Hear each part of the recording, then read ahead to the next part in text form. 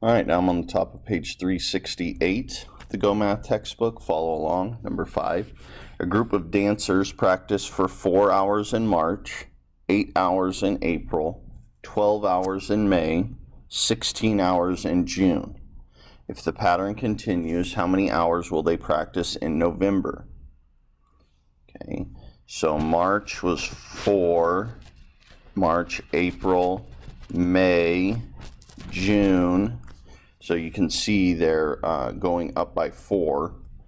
So March, April, May, June, July,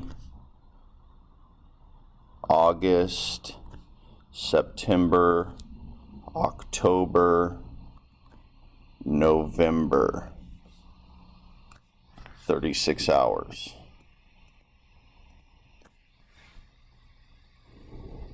So we just found the pattern and continued along until we got to November. Let's just double check ourselves. March, April, May, June, July, August, September, October, November. Yep, looks good. Okay, number 6, the table shows the number of hours Jacobs worked and the amount he earned each day. So if he worked for 5 hours, he earned $60. If he worked for 7 hours, he earned $84. And so on. If he worked for 4 hours, he earned $48. At the end of the week, he used his earnings to buy a new pair of skis. He had $218 left over. How much did the skis cost? So we just need to total up how much he made, first of all. So first we need to find out how much he made for the week. So we got to total all this up. So we have 60 plus 84 plus 72, or you know what, let's do it another way. What is his hourly rate? That would help us solve this problem faster. So it looks like from this problem he makes $12 an hour. So his earnings is going to be 12 times, they wanted us to use D for the amount of money he made.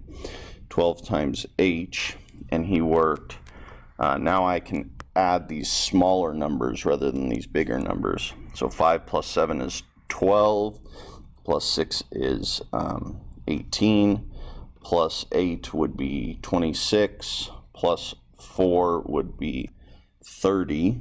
So 30 times 12. 2 times 0 is 0, 2 times 3 is 6, done with the 2, 0 placeholder, 1 times 0 is 0, 1 times 3 is 3, $360. He bought skis and had $218 left over. So if he has $218 left over, we can subtract that, and that will show us the amount of the skis. So solve this, and this will be how much he used to pay for the skis. So see, I could have added up all of his dollar amounts, but then I would have been adding and adding and adding and adding really big numbers. So instead I just made this an equation. Then I only had to add these smaller numbers, plug it into the equation, and solve. But either way would get you the correct answer.